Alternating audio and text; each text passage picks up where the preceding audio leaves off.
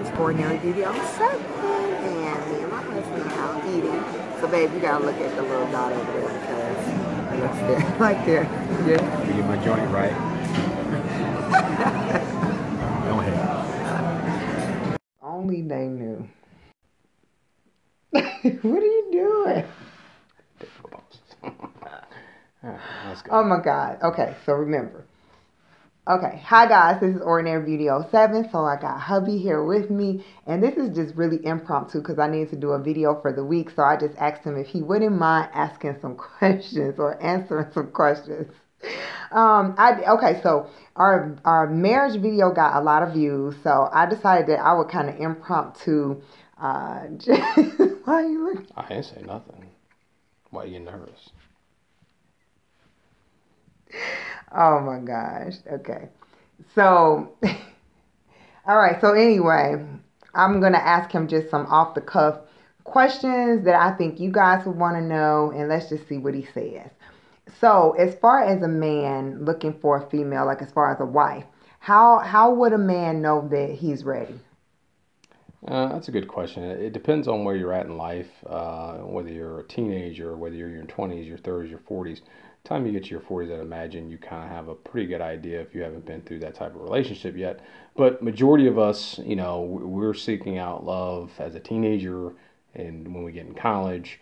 And I would say, it works different for other people. For me, it was that sense of I felt like something was missing if I wasn't around that person, that being you.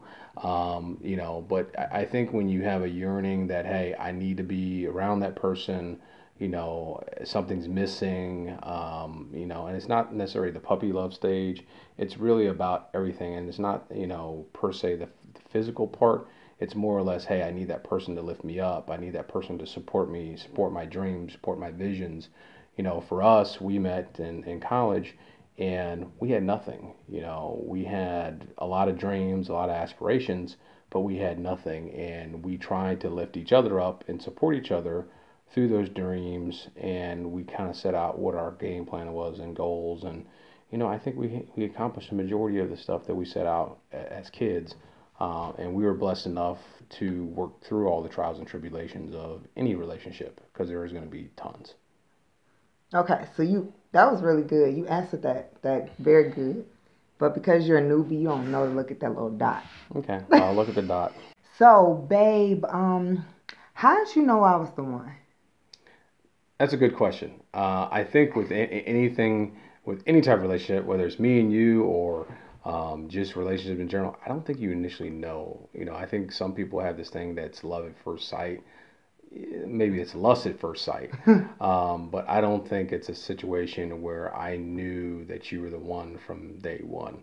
I think it was through our relationship, our struggles, you being there, us having common bonds, and to the point is, people always ask, well, how you know if that's the one? I've heard that a lot over the years, and for me, it was, and I think it just in general is do you miss that person? Is there a yearning for you to be around that person all the time? Okay, if you're not around that person, do you feel like something's missing? Okay, and also how do they lift you up? I mean, anybody can be there for you when you have everything. Are you there when there's struggles, financial struggles, personal struggles, family struggles? Are you there to support that person? And can you add to the equation? One of the things we've always talked about is what do you bring to the table? And it has nothing to do with financial. It is what do you do as far as my spiritual upliftment and what do you do as far as making me a better person and supporting my dreams? And I think that's what you should be looking for, whether you're male or female, is looking for that type of person. I think we all fall into the trap of it's all about looks. It's all about they have to fit a certain profile, a certain height, a certain skin color, a certain this, a certain that. Love comes in all shapes and forms, and you just got to make sure that mentally and physically that and more mentally that you guys are in line, and especially spiritually. Mm, okay, that was good. That was good. I even learned some stuff I didn't know. Okay, so for the female out there that says, I've been looking, I'm searching, I'm trying to find my right one. Um, how do I go about doing that? What would you say? I think the first thing I ask is where are you looking? I think people in general, whether it's male or female, we look in the wrong places. We're going to the club, we're going to the lounge, we're going to all these places to find love. And I'm not saying, the cliche, you find them in the supermarket and you find them in church, but truthfully, you find people in random odd places. We met in the mall, okay? Not that I was going there looking for a new person. It just we saw each other. There was an initial attraction there, and guess what? We exchanged information, and then lo and behold, geez, 20. And we are married 24 years. Been Correct. together 20. But that initial conversation was over 25 years ago. But going back to it is where are you? The number one place thing I would say is where are you looking? Number one, I wouldn't say you can look any particular way. If you're looking going to a particular place or whatever setting trying to find a man or female, it's just not going to work. I mean, what I would tell females out there is just always keep your antennas up. You never know when that right person. It could be the gas station, it could be the supermarket, it could be your job, it could be a bunch of different places.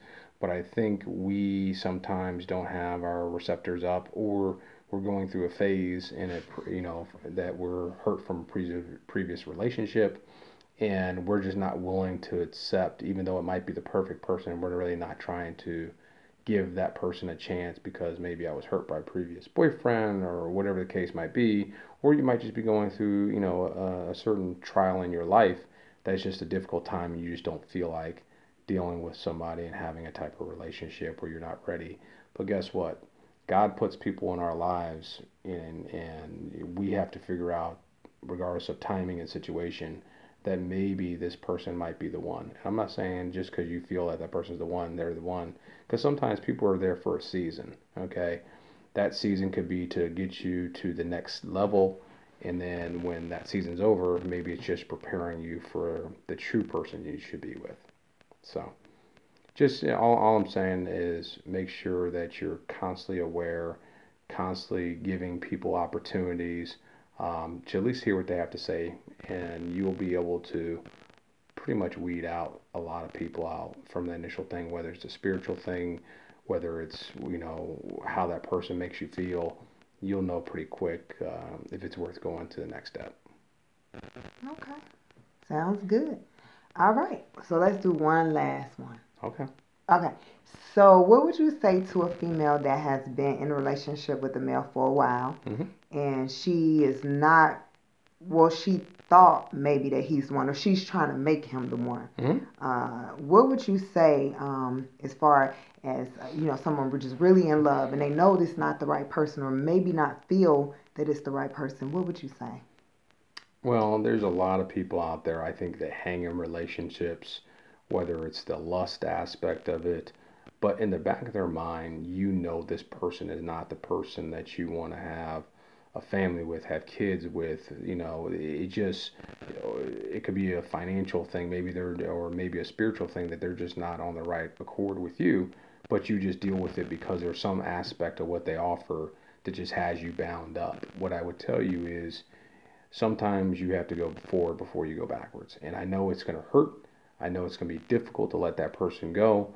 But one thing I've always learned in life, whether it's business or it's a relationship, sometimes in order to progress in your life, you have to get rid of some of that weight and that bondage that's holding you back from your true blessing. There's somebody out there that's going to respect you, it's going to help build you up, is going to always be there to help you. That person you're with, maybe, like I said, they're there for a season or they offer a certain aspect that you like. But guess what? You know in your heart. And what I would tell you is don't waste a lot of time. That's one of the most valuable commodities that we have in life is time. And if you're wasting time on something that you know is not going to bear fruit, it's just a bad look. Reinvest that time and give somebody else the opportunity that you might be able to make that thing work and get rid of that baggage and that dead weight. I like it, man. That's good because we're valuable. As women, we are valuable. Our mates are valuable, and it gives us the perfect opportunity to get with who is made for us, and not to spend that time, like my husband said, wasted on a relationship that won't bear fruit just because we want to be in a relationship, Yeah, right? and the last part I'll touch on is all he God made people to have. We're put on this earth to have not necessarily relationships, but we're here for companionship. And I think the mistake that we all make is we're so seeking companionship that as soon as one relationship ends, we're trying to yearn to that next relationship. And sometimes we don't filter out, or it's kind of like a job interview. We're just accepting the first application that comes across our desk as long as they fit certain profiles. You got to do a little bit more deep investigation before you open your heart and open your life. And especially if you have children involved, you don't want to just open your home to anybody. So what I would tell you is, after relationship ends, I get it. All of us have a sense of want. We want to be loved by others. Don't fall into that trap. Make sure you do your investigation. I'm not saying don't give people a chance, but what I will tell you is make sure that it's just not a situation where you just need to be with somebody, because there's a ton of people out there, females and men, that can't be alone.